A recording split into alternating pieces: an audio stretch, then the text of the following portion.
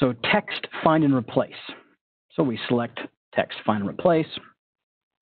Again, it looks very similar to what you may have seen in other software. But again, for me anyways, the big difference here is the fact that you can bring room information into this equation. It's not just your notes or your pieces of text. So find text, let's say office. You know, I don't have to match the whole word. I don't have to match the case. So, you know, I'm not using the capital O. Inside the active view. So I say find. In this case, there's only one.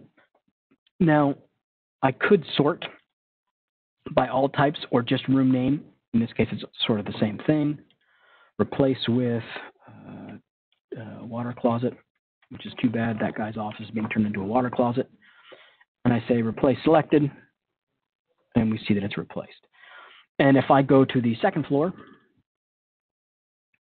we quickly pop onto the second floor, and you'll see that there is several offices there. They weren't touched because I chose current view only.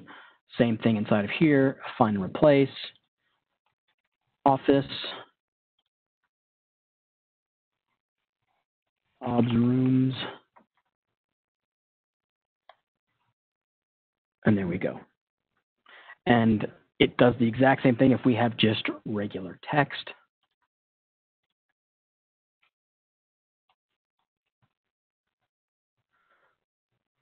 Back into our IMAGINiT, find and replace. Hello. Goodbye.